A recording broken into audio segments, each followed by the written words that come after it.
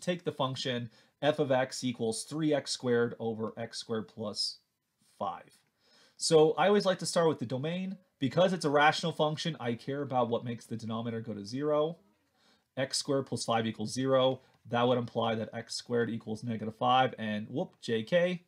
X squared can never equal -5, right? That's some imaginary number. This tells us that our domain is going to be all real numbers, -infinity to infinity. Okay?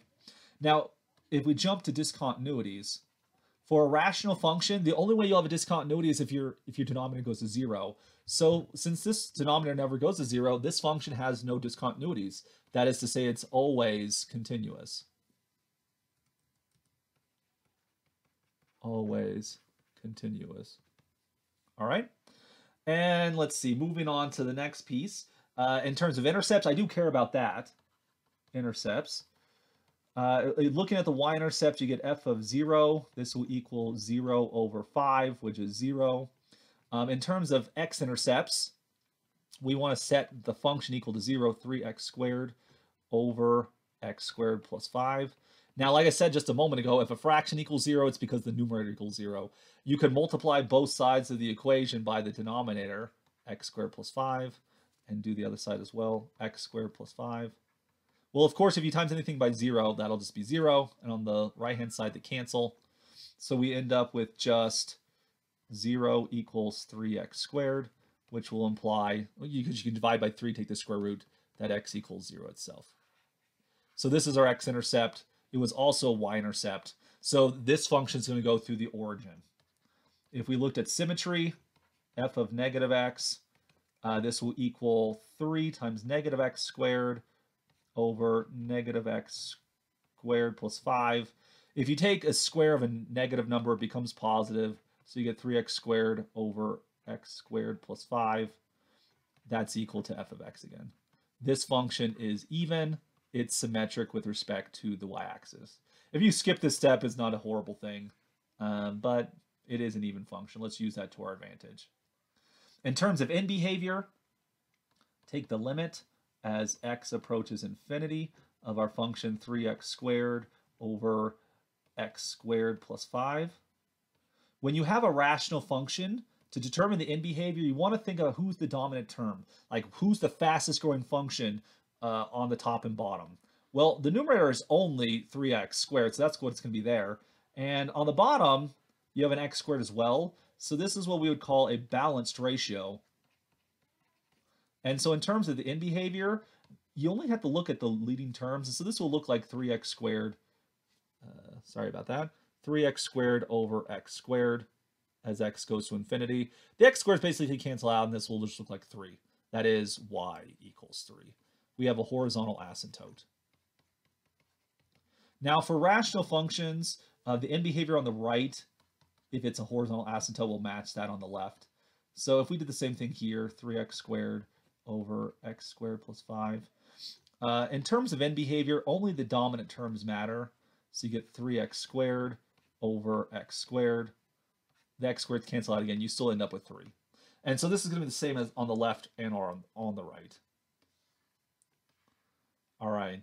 Now, with this rational function, the derivatives are going to be a little bit more challenging to calculate. So be patient with me here. The quotient rule is going to be necessary as we look for y prime. So by the quotient rule, sing the song if you have to.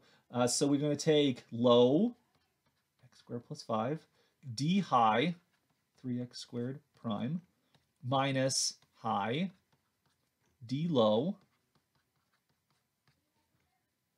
square the bottom, and here we go, x squared plus 5 squared, right? And so the derivative of the 3x squared, that's going to be a 6x times x squared plus 5. And then the derivative of the x squared will be a 2x. So that gives us 3x squared times just 2x. This sits above the denominator still. We're going to leave the denominator alone. Don't multiply it out. It never does you any benefit to do that. Leave denominators factored. They like that way. In which case, if we keep on going, let's see, where were we? If we keep on going, I'm noticing there's a common factor of 6x on the top and bottom. On the top. You have a 6x right here, and then you have 3 times 2x. if you take out the 6x, because we do want this thing to be factored, that'll leave behind x squared plus 5, and then we get minus just an x squared, for which we see that the x squareds are going to cancel. That's kind of convenient. And this still sits above the denominator, x squared plus 5 squared. Simplifying that a little bit more, you get 6 times 5, which is 30, so you get 30 over x, 30x times x squared plus 5 squared. And so in terms of critical numbers, you're going to end up with just 0, because if 0 is what makes the numerator go to 0, and the denominator never goes to 0 in this situation. The second derivative is going to be a little bit more involved here. Let me actually kind of, well, let's see how much space we have right here. It's a little bit crowded, so I'm going to bring it down here. It's really helpful. It's really helpful to simplify your derivative as much as possible before you go on to the next step. So if we were to carry this on down here, well, that's kind of too much. We want to bring it up over here. So for the second derivative, again, using the quotient rule, we're going to get low d high, take the derivative of the top, you get 30, minus high d low. So by the chain rule, you get 2x squared plus 5 times 2x. This all sits above your denominator, which is x squared plus 5 to the 4th, because we just squared it. Let's try to simplify that. There is a common factor of x squared plus 5 here and here, so factor that thing out. Can we factor anything else out of the fraction? Just give it a quick inspection there. I guess you take a 30 out. That's also acceptable. So we get 30 x squared plus 5. What leaves behind? X squared plus 5. And then we have a 4x squared, I think. No, that should be negative. My bad. From the negative sign that happened earlier. So that'll be a negative sign. And this sits above our denominator, x squared plus 5 to the 4th. Now, because we took out an x squared plus 5 on the top, we can lower this power by a little bit. We should combine these x squareds to give you a negative 3x squared. And then from that, I think we have a pretty good second derivative. Let's find a little bit more space here. For which case we're going to get 30 times 5 minus 3x squared all over x squared plus 5 cubed. And so our potential points of inflection this time around will look like, we have to set this guy equal to 0. And if you do that, you're going to end up with plus or minus the square root of 5/3, like so. And so we want to build our sign chart from this. So let's take our PPIs. So we have this negative square root of 5/3. We had 0 as a critical number. And then we had positive square root of 5/3. What is our second derivative doing right here? So if we pick something less than, if we pick something like, I'd say at 0, right? At 0, this thing ends up being positive. So we get positive and positive. If we pick something greater than the square root of 5, it's the square root of 5/3, we'll get something negative. And then over here, we also get something negative. We plug some values in there. So this tells us that we're going to have some type of minimum value at 0. It's concave down, then concave up. It's still up, and then concave down.